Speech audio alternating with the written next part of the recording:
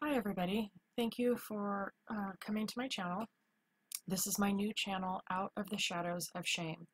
And to start, I'm going to be making a series of videos that deal directly with the issue of child sexual abuse, and specifically pedophilia and family incest. And in order to kind of get an idea of where we are today in 2017, we have to kind of go back and do a little history lesson. What I'm going to show you at the end of this video hopefully will tie together with what I'm showing you now. So to begin, I want to talk to you about False Memory Syndrome Foundation, what it is, how it started, and how it is still affecting us today. So again, like I said, this is a bit of a history lesson. I'm going to go through a little bit of this family story to show you where False Memory Syndrome Foundation started, who its members are, and a little bit about their background. Some of the things they probably aren't that comfortable with sharing with the general public, but it will give you, hopefully, an idea of who these people are, what their motivations are, and why, in my opinion, they are not to be trusted.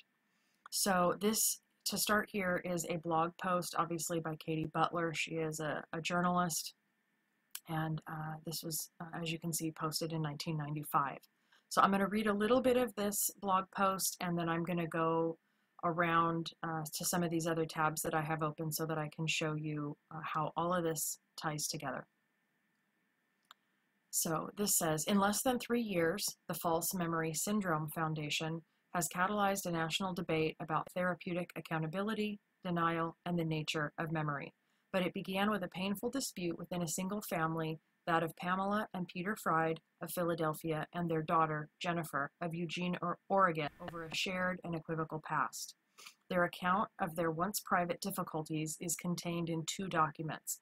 The first, by the mother, Philadelphia educator Pamela Freyd, was published anonymously in October of 1991 in a small circulation Minnesota journal called Issues in Child Abuse Accusations. It was entitled, How Could This Happen? Coping with a False Accusation of Incest and Rape. Now, what's interesting here is I'm going to show you something real quick.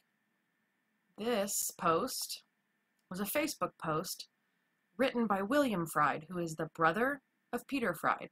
Peter Freyd is the husband of Pamela Freyd, who we were just reading about. If you'll notice here, it says, and you can go down, and I will link all of this in the description, you can read this letter from the brother of Peter Freyd. This was actually a letter that was submitted to Congress regarding a movie called Divided Memories, and this Divided Memories was based off of information obtained from the False Memory Syndrome Foundation.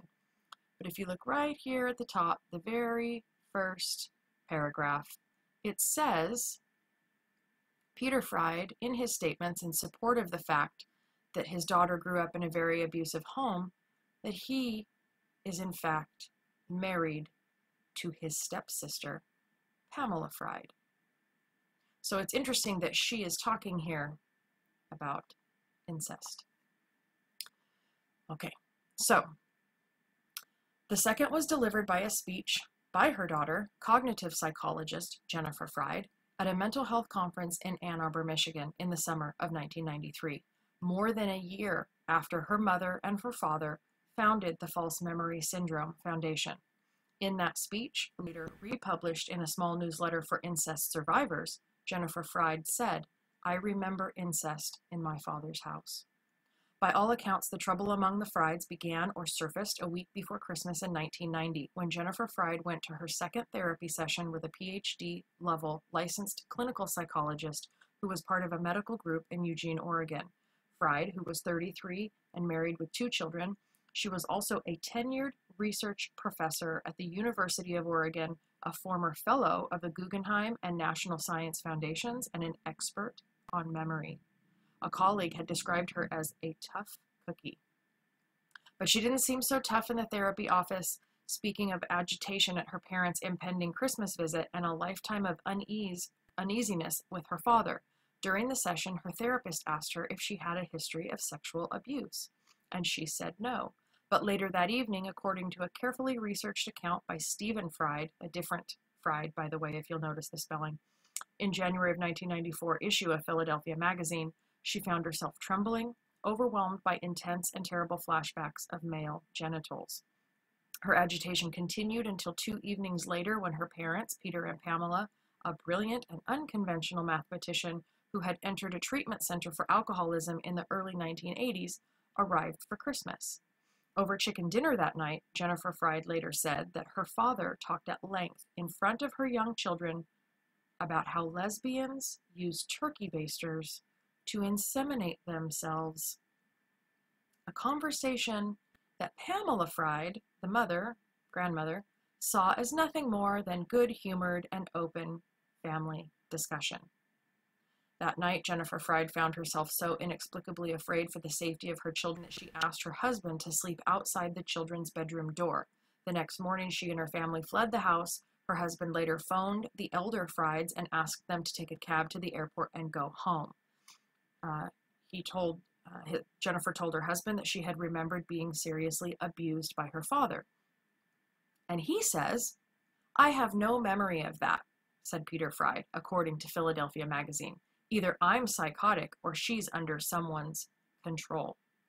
Not long afterward, Jennifer, at her distressed parents' urging, but against her therapist's express advice, sent her father via email an account of vivid recollections of abuse ranging from a molestation in the bathtub at age 3 or 4 to rape at age 16, and she suggested that her parents read The Courage to Heal. She also began for the first time in her life to question what she saw as a lifelong family pattern of sexualized conversations and invasiveness. She said that she had told about 20 friends about her memories of abuse, including her children's teachers and many of the people that the elder Freyds had met on previous visits to Eugene. To Pamela, who believed her husband's denials almost immediately, the changes in her formerly affectionate and compliant daughter amounted to a shocking and frightening personality change. She and her husband consulted her former psychiatrist, Dr. Harold Leif, who suggested Peter Freyd take a lie detector test and came to believe the elder Freyds. I think that's a typo there. Pamela also went to the library, read the literature of the incest recovery movement, and became convinced that her daughter had manufactured false incest beliefs throughout exposure to suggestive self-help books and a trigger-happy therapist. It went from bad to worse in the, let's see, so this is interesting here. She says, things went from bad to worse. The elder Freyds fruitlessly offered to fly Jennifer's therapist to Philadelphia to show her tapes of the lie detector test and other evidence that they said demonstrated Peter's innocence. Meanwhile, Jennifer told her paternal uncle and her sister, both of whom, paternal uncle, by the way, is the one that wrote that letter there on Facebook that I just showed you, and both of whom believed and supported her. Jennifer has been quoted as saying that her sister, referring to their shared childhood, responded to her disclosures by saying, "So that's why you had all those locks on your door." And that fall, against the express advice of Dr. Leif, an anguished Pamela Freyd anonymously published her side of the family story as Jane Doe. She said she could continue loving her daughter by regarding her as temporarily deranged.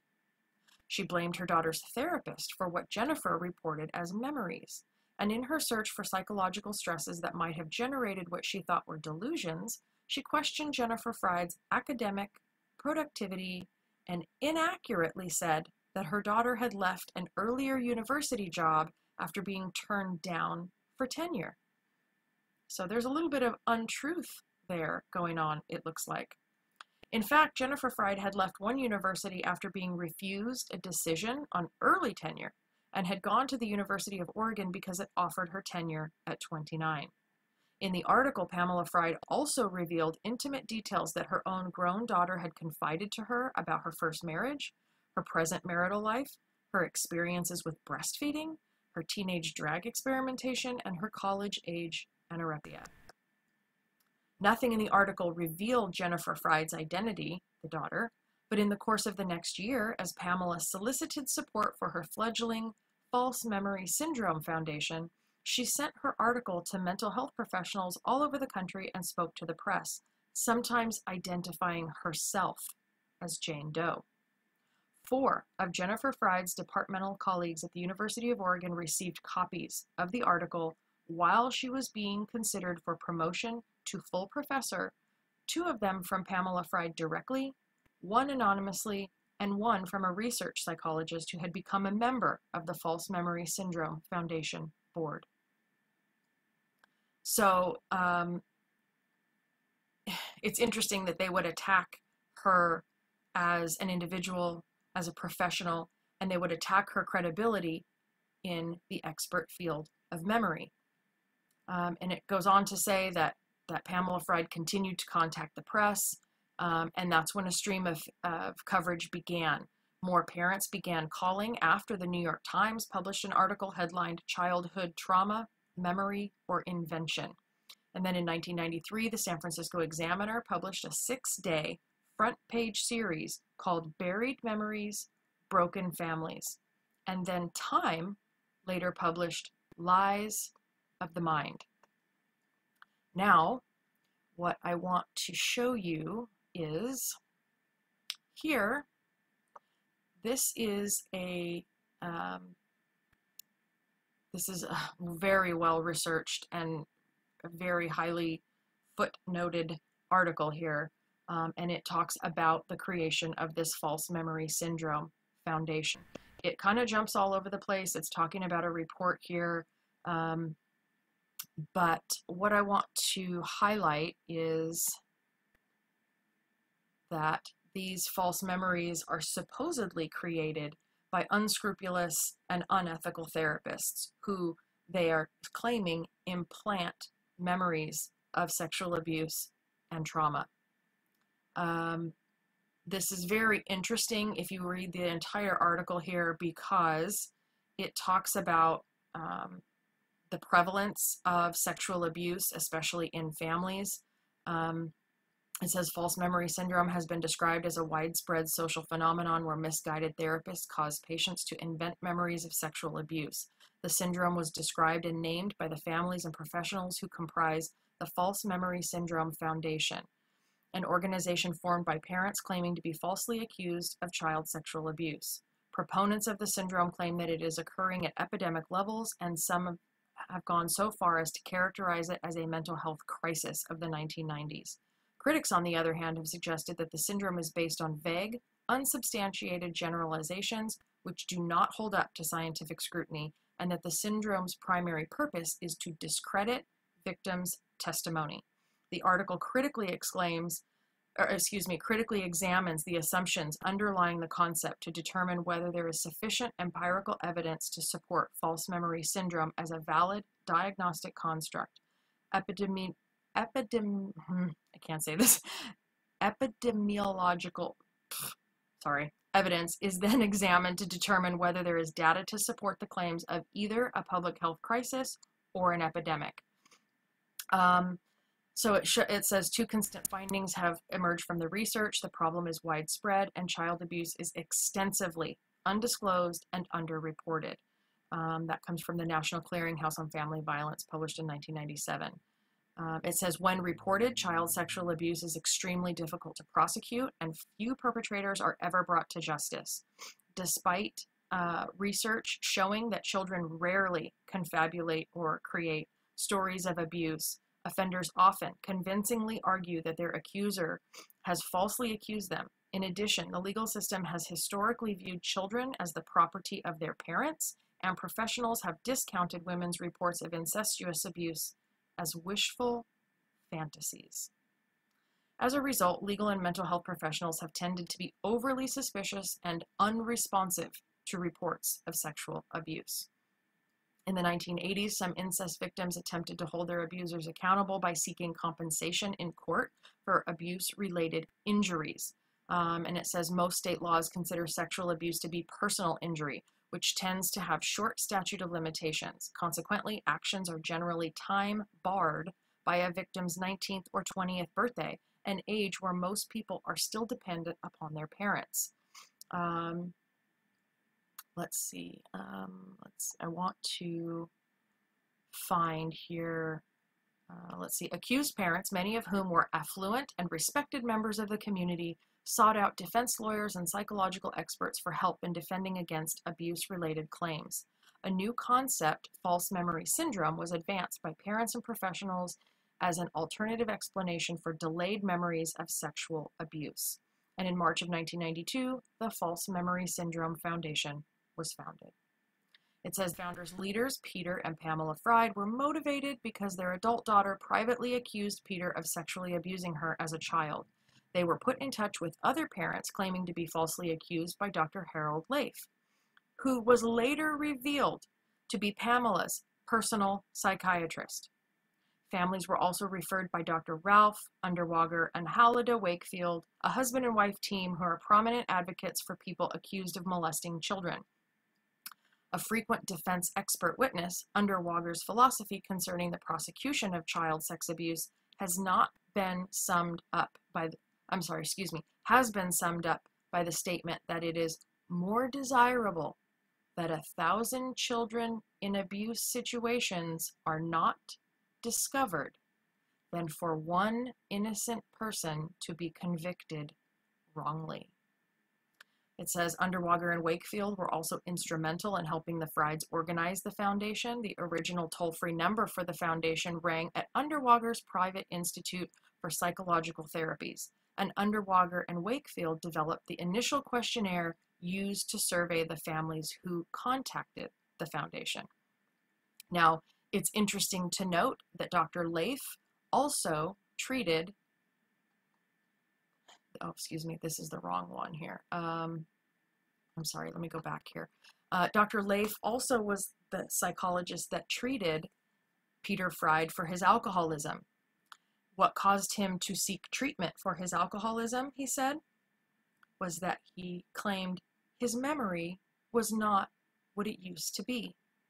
Now note, that treatment for alcoholism was in the early 1980s, a full 10 to 12 years prior to this taking place with the false memory syndrome, and him saying about his own daughter that either he doesn't remember and he's crazy, or she's under someone else's control. So I think that's interesting to note. Also, the fact that someone who claims to be an expert on the idea of incest are two people who were stepbrother and sister who ended up marrying each other. That's very interesting. So, it talks about here the false memory syndrome, how it developed a resource center and a database for legal cases involving repressed memories. This goes into the evaluation of how this was all constructed. They define false memory syndrome. It says it did not evolve from clinical studies, but rather the purported syndrome's description is based on the accounts of parents claiming to be falsely accused of child sex abuse. However, those parents, in many cases, had previously been convicted of child sex abuse, which is interesting to note, and none of these board members did any research on these parents when they claimed that they were all members of this foundation who had been falsely accused. I also want to note here, let me see, I don't know if I can find it quickly while we're talking. This goes into how it all started with the letters and the Jane Doe of Pamela Freyd, and how she basically went after her daughter. Oh, here it is. This is very interesting. Jennifer Freyd also revealed that her father was a chronic alcoholic throughout her childhood and had himself been sexually abused as a boy by an older man, a fact that he seemed to take pride in. According to Jennifer, he frequently described himself as having been a kept boy. She also noted that her abuse memories were consistent with never forgotten memories of her family's pattern of sexualized and intrusive behavior. Memories which Peter and Pam have for the most part confirmed. Let's see. Jennifer also noted that her only sibling, a sister, was already estranged from her parents at the time that these allegations were made. In addition, Peter Freyd's own mother, who is Pamela's stepmother, and his only sibling, and his only other real sibling, a brother, were also estranged from Pamela and Peter. It should be noted that these family members support Jennifer's side of the story, and in a statement, Peter's brother William stated that there is no doubt in my mind that there was severe abuse in the home of Peter and Pam. The False Memory Syndrome Foundation is a fraud designed to deny a reality that Peter and Pam have spent most of their lives trying to escape. Very interesting to note. Let's see, to date, no empirical validation has been offered for false memory syndrome as a diagnostic construct, nor have the symptoms that characterize this putative syndrome ever been systematically described and studied. As a result, false memory syndrome has never been accepted as a valid diagnosis by any professional organization, and usage of the term has been the subject of heated criticism in peer-reviewed scientific journals. For example, 17 behavioral scientists co-authored a statement objecting to the term false memory syndrome as a non-psychological term originated by a private foundation whose stated purpose is to support accused parents. Critics have suggested that the syndrome is based on vague, unsubstantiated generalizations which do not hold up to scientific scrutiny, as we've said before. False Memory Syndrome Foundation members paradoxically claim to place great value on scientific inquiry, while permitting their syndrome to remain so vaguely defined that it is virtually impossible not only to study it, but to determine who suffers from it. Let's see, there's also all different kinds of social constructs that they take a look at as to whether or not it's, a false memory, a real memory. But I just think it's interesting to note that Peter Freyd is the one who himself claimed to have a poor memory, that which would push him into alcohol rehab, and yet he is pointing the finger at his daughter, saying that she's the one who doesn't remember correctly. Let's see, if you go all the way down here, this talks about the data. Let's see. Okay, careful examination of the false memory syndrome reporting practices revealed that contact and membership figures reported to the public were unaccountably variable. In addition, membership figures quoted to the public often were highly inflated over the actual figures reported to the IRS during the same time period. For example, in early 1994, the Sacramento Bee reported that Pamela Freyd said her foundation had 11,000 members, including health professionals and lawyers. In an article ironically titled "Ethical Issues in the Search for Repressed Memories," False Memory Syndrome Foundation advisor Harold Mirsky reported, "The False Memory Syndrome Foundation has grown rapidly with over 12,000 members by early 1995 and with more than 21,000 listed inquiries." In April 1995, Oprah Bickle's frontline documentary Divided Memories, which I mentioned before, which relied heavily on the False Memory Syndrome Foundation for information, reported that the foundation had 15,000 members. Toward the end of 1995, False Memory Syndrome Foundation newsletters suggested that the organization was over 17,000 strong. Oops, excuse me. These figures significantly larger than those reported to the IRS for 1995. The False Memory Syndrome Foundation reported that by the end of 1995, they had 2,385 members, a portion of who were professionals rather than families. Although the problem of inaccurate membership figures being reported to the public was brought to Pamela Freyd's attention in 1995, inflated figures continued to be a problem. As Table 1 demonstrates below, in 1996, the average membership figure reported to the public was approximately 6 times higher than the figure reported to the IRS. Here they are. These are obtained from 990 tax forms filed with the IRS. So, let's just establish here that it sounds to me as if there seems to be a problem with stretching the truth. So now we're going to talk about Dr. Underwager, who they had on their advisory board and who they said gave expert testimony in these cases of child sex abuse. Let's go take a look at an article in a Dutch publication called the Podaika Interview. The Podaika papers are a pedophile-friendly publication. Let's take a look. Here is his, Dr. Underwager did a interview, he and his wife, Hallida Wakefield. Let's see. He's talking about pedophile literature. He says, there are pedophiles that I have come to know to talk with as patients while providing treatment, but my contacts have not been limited to the therapeutic setting. I've also met others in the general context here in the Netherlands and in the US, and I've read some of the literature. So what he's saying is that he moves in social circles, it sounds like, outside of therapeutic settings where he has constant contact with people who identify as pedophiles. He says, let me give you another example. The pedophile literature keeps talking about relationships. Every time I hear the word relationship, I wince. It's a peculiarly bloodless, essentially Latin word that may have a lot of intellectual or cognitive context, but it has little emotion. I think it would be much more honest to use the good old Anglo-Saxon four-letter word, love. More honest for pedophiles to say, I want to love somebody, not I want a relationship.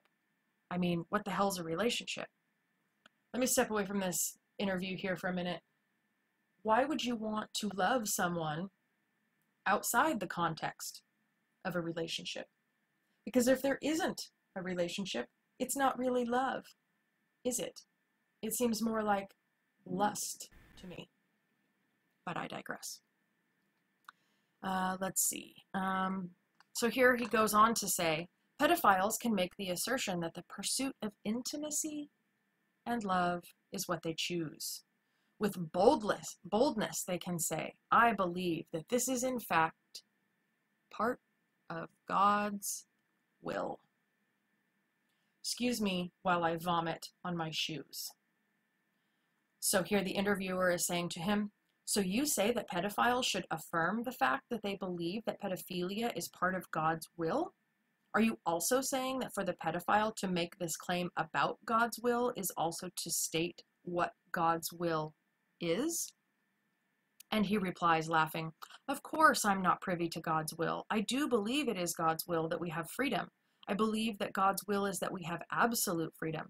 No conditions, no contingencies. When the blessed Apostle Paul says, all things are lawful for me, he says it not once but 4 times. All things are lawful for me. And he also adds that not everything works. And again, let me stop this interview right here, because that is not what the Apostle Paul said.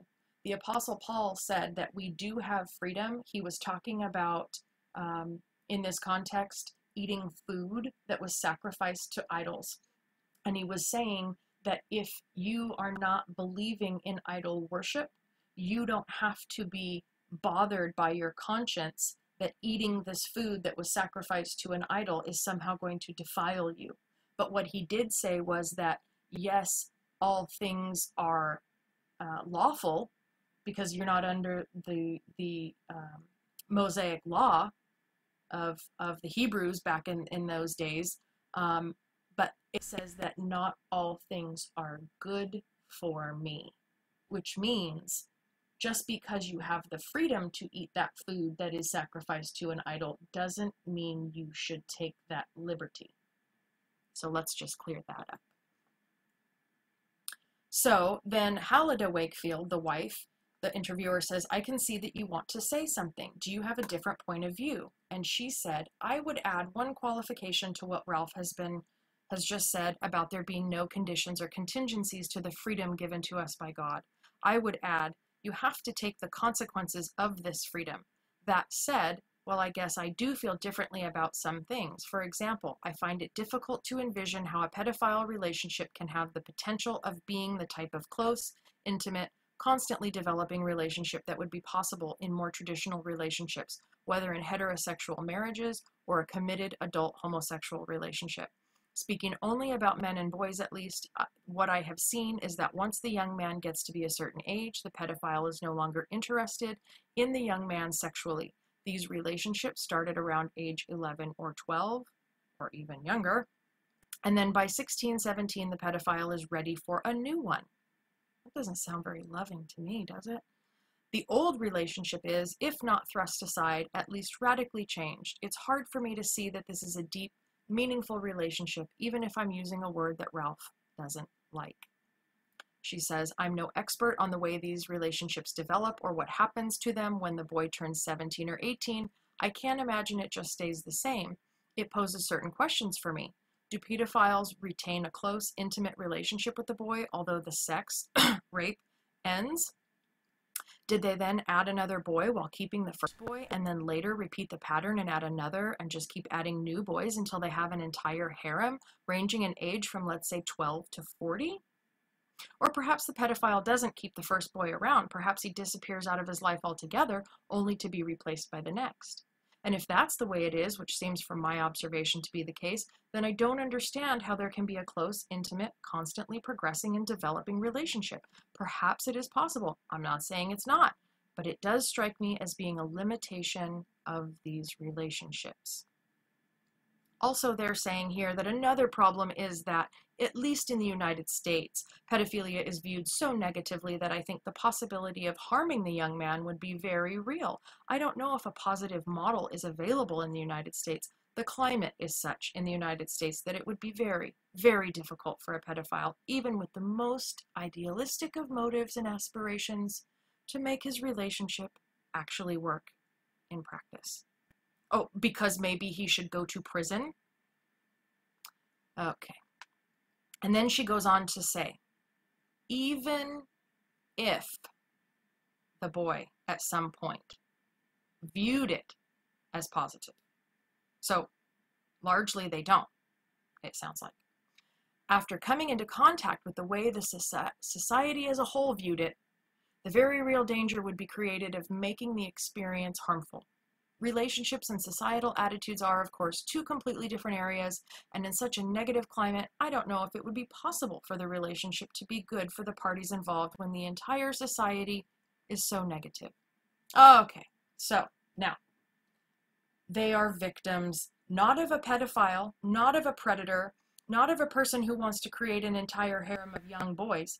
They are a victim of a negative society who just doesn't understand love. That's what they're saying. Excuse me. Again, I'm going to throw up on my shoes. If you'd like to see, here's an interesting, I can't show it because of copyright reason, but I will just show you the beginning of what it looks like. This is the witness for Mr. Bubbles. This was a documentary done in Australia about a case in which Dr. Underwager testified for the fee of $25,000 against the accusers of a man who repeatedly abused children in a bathtub, hence the nickname Mr. Bubbles. This is a great video. It's 23 minutes long. I will put it in the description so you can take a look. Also, let me go back here to the Podaika interview. In the very beginning, Ralph Underwager, there he is. There's his wife. Aren't they sweet? Yes, he talks about that pedophilia and homosexuality are learned behaviors. So if they're learned behaviors, and Peter and Pamela Freyd were experts on incest, and they were brother and sister, stepsister, married to each other, and Peter was a kept boy as a child who sort of bragged about it, and then he said he didn't have any memory, and that's why he had to go to alcohol treatment. But then his daughter, who was an expert on memory, he said she didn't remember things correctly. Okay, I'm just trying to follow along here. Yeah, I'm not following. This here is a copy of, this is a documentary. It's a two-part series done by Anna Salter. And this is about sexual predators and the techniques that they use to gain victims, and also how to fight the system when they're caught, and how they systematically discredit the accusers by being upstanding citizens in society that guy that you see there in that picture, he was an assistant deacon pastor at a church. That was great. So, this is also some recollections of Jennifer Freyd. She said that she and a friend once danced nude for her father, Peter Freyd, when they were 9 or 10. During her childhood, her father discussed how he had been sexually abused by a gay man. Once, when their dog began to rub against a visitor, he explained that the dog was reflecting the daughter's sexual interest in the guest. Oh, but Peter Freyd said he had no memory of the dancing. The episode with the family pet could have happened, but only in the context of innocence. And yes, he had discussed his past as a kept boy, but only to maintain a healthy atmosphere of openness. So, yeah. Then they go in to talk about the people who are now coming forward and how they've had horrible therapy and all of those things. That's really great because, again, they're blaming the therapist without looking at the accused, the behavior there. I'm going to stop for just a second so I can collect a few more items and move on to the next piece of this video. I just don't want to lose the recording I have here. So give me just a minute and I'll be right back. Okay, so I'm back, and here is what I want to show you today to bring you up to speed. These are some screenshots that I'm going to show you of what I found. Someone who is very active on Twitter. She has multiple profiles, and her name is Barbara Hewson. And again, this is information that I have found easily available, published by her, and articles by her that I'm going to show you. By this woman, Barbara Hewson. She is a barrister. Here's the first picture here. Let me see if I can get this to come up.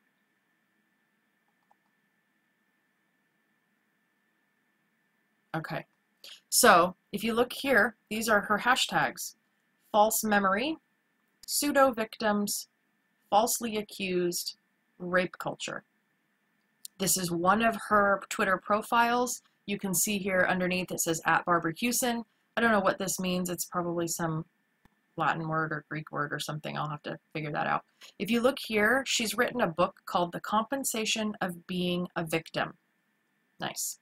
And also here is, this is spiked online here, and what she's got here is called The Tyranny of Believe the Victim. We'll get to that in a minute. Here's another profile by Barbara Hewson. She says that she's here. She's a barrister, leading barrister. These tweets are protected. She's got 465 followers here. Here's a picture of her. And she's saying that rape victims have a moral responsibility. We'll get to that in just a minute. Again, here's another picture of her. She says she's a banker, a lawyer, international development investor, and a medical administrator. She has 2 daughters. Okay, so she's also anti-Trump, apparently. Whatever that has to do with any of this, I don't know. So this shows here, this person, this person lives in the UK and was doxxed, publicly outed with name, phone number, address, and all sorts of things by this barrister. And this person, Sunny Clarabelle, on Twitter is very active in exposing stories of pedophilia. So, oops, sorry, let me go back here. Let's go to the first. Well, there you go. Now you get to see my screenshot there. Let's see. I'm trying to get back to, there we go. This is a screenshot of the first part of that article that I was talking about, and it says this was written in 2016, which is very interesting because this is around the exact same time that the WikiLeaks came out and John Podesta's emails were revealed, which is a whole nother subject for a video that I will not go into today because this one is already long enough. She says, in recent years, UK institutions have been beset by lurid claims about VIP pedophile rings. This mythology of powerful perverts preying on children has gained extraordinary traction.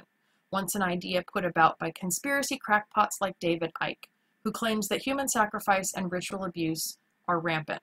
It has been taken up uncritically by some politicians and investigative journalists, presumably because it suits their ideological needs. So I'm going to go, I will let you read the article, but at the very bottom of this article, she says clearly, it is time to slaughter the sacred cow of, quote, believe the victim, end quote. And she says that the reason for that is because it goes against the idea of you are innocent until proven guilty in a court of law. Now, let me just point something out here. If we think critically about that, the court itself, the judge or the jury, are to be the ones who presume the innocence until they are proven guilty. That is not for investigators and doctors and other people who might represent a victim to assume that the accused is actually innocent. And I'll prove that to you by saying, when you call and report that your car was stolen by a man wearing a red jacket, the cops are not going to pull over a man in a red jacket who's driving the exact same car you just reported stolen and let him go and say, well, we are assuming that you are innocent until proven guilty. That's not the way it works. So she is hoping that she's going to be able to give you that impression and hope that you don't look a little bit deeper and think a little bit more critically about what's being said here. She's hoping this is just going to gloss right over the top of you and you're going to go on about your day and shake your head at those poor falsely accused people. And when you look at folks that push this false memory syndrome, the ones who initiated the entire foundation, and you look at their lack of credibility, I'm very curious to know the motivation of someone who is a barrister in the UK and apparently an educated and informed individual, why they would still jump on this bandwagon of false memory syndrome foundation when it's been highly discredited. And if you were to watch the YouTube clip there of that Mr. Bubbles tape, you'll see how they completely discredited Dr. Ralph Underwager. So much so that when he was giving an interview inside his own home, he stood up and threw the journalists out the door because he was so upset and could not answer very direct and very specific questions. So it's interesting to note. I have so much more that I want to share with you on this subject. I can't fit it all into any more of this video. I think it's time for me to end this video, and I will move on to the next video that I'm going to do in detail regards the officials and the powers that be who would like very much to do away with the age of consent for minors. And we'll go into the detail of that as well. So I thank you for watching this video. I wish you a good day. I hope that you have found this information helpful. I apologize for the length of time that it took me to get this video up and running. I'm just not very technologically savvy, so I'm doing the best I can. So thanks for watching, and I hope you have a great day. I hope you found this helpful, and I hope that you will spread this information so that the general public will understand what we're up against. So thanks again. Hope to see you soon.